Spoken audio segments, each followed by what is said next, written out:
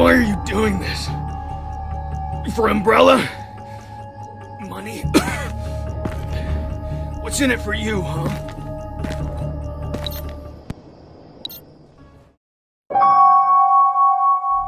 In Resident Evil Gaiden, Barry, Burton, and Leon are sent to investigate a viral outbreak in a passenger ship called the Starlight. After dealing with countless infected passengers, they find a survivor who happens to be followed by a new type of bioweapon similar to Mr. X. Only this tyrant can actually shapeshift into looking like an ordinary human. So, it can disguise in plain sight, and the only way to tell if it's the tyrant itself is if its blood is exposed, which is green. Leon, Barry, and even Lucia ended up fighting it to the very end. The ship would eventually get destroyed, and all three of them would manage to escape before the ship went down. But when the camera zooms in on Leon's neck, we see that Leon has a cut, and he has green blood, and some dry-ass lips. That's probably another way to find out if this BOW is in disguise. But anyways, this ending tells us that this wasn't Leon at the end of the game, and the creature likely killed him to escape with the others, giving us the most shocking ending for a Resident Evil game. And that was the first time we got an RE game where Leon likely died at the end of the main story. In 2012, we got Resident Evil Operation Raccoon City, a what-if story game revolving around the events of Resident Evil 2 and 3. And in this game, you play as a squad that hunts down Leon and Claire. Then you get to choose whether you want to eliminate them at the end. So that makes it another game where Leon dies in the main story of the game. Command, the cop is dead. Good. Now finish your mission and bring us the girl. Copy that. You're coming with us. Claire, I don't want to go. Please, no. Sorry, we've got orders.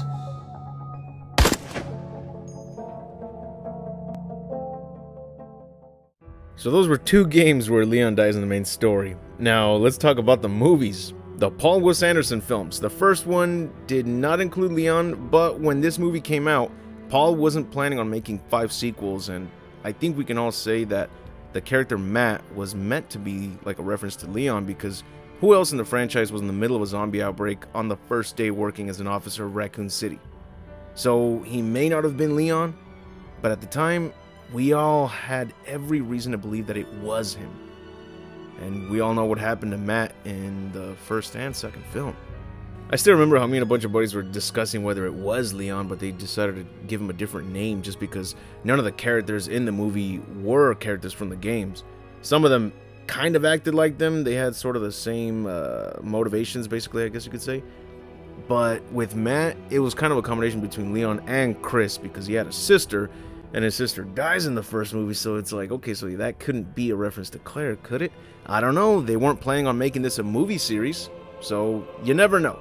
Then Resident Evil Apocalypse comes out. I analyzed the hell out of that movie in a separate video, same goes for the first film, and realized that the newspaper that Jill kept in her room mentioned something very interesting. Again, like with the first film, Paul wasn't planning on making all these sequels to his Resident Evil movies, so he killed off Leon, but it was off screen and only mentioned in a newspaper article shown in Jill's bedroom, I guess. You would have to pause the movie just so you could read the article for yourself. It doesn't really explain much except for the fact that Jill and Leon were apparently partners and she got him killed, according to the newspaper article. They've never ever interacted in the games before, so it's like, this is so weird to read.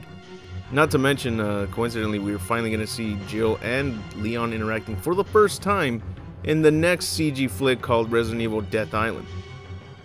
In 2012, same year that Operation Raccoon City came out, Paul released his next cash grab, Resident Evil Retribution. And here, he decided to include Leon, even though he already killed him off in the second flick.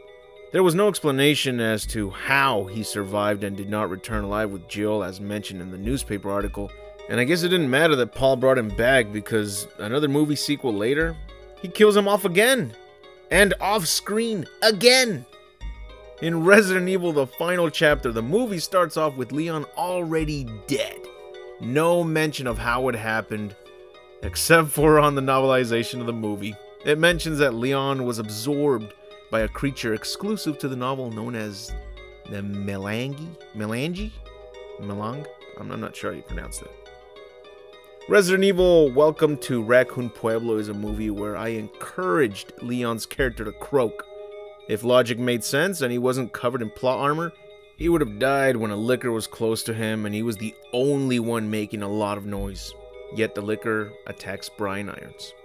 Or when he finds a rocket launcher and decides to use it in close quarters with other main survivors trapped in the same crowded area with the monster. And yet no one but the monster dies after firing that rocket launcher. It's gotta be the only Leon where just about everyone was hoping that he would not make it by the end of the movie.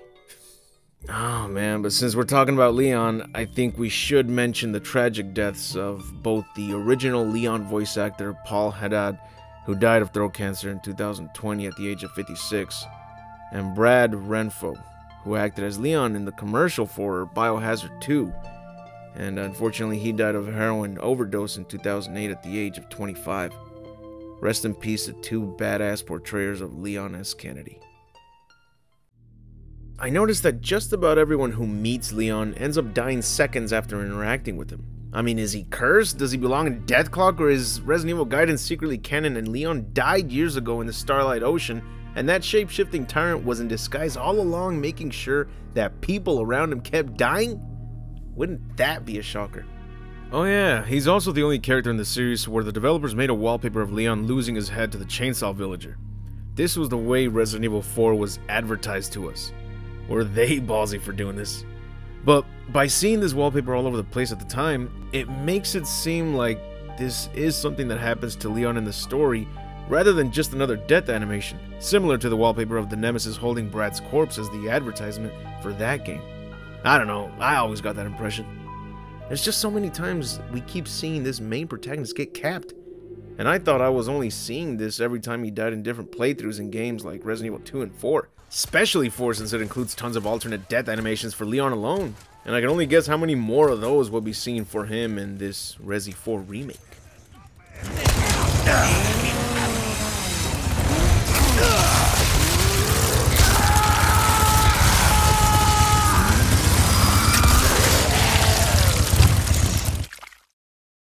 That's it for the video.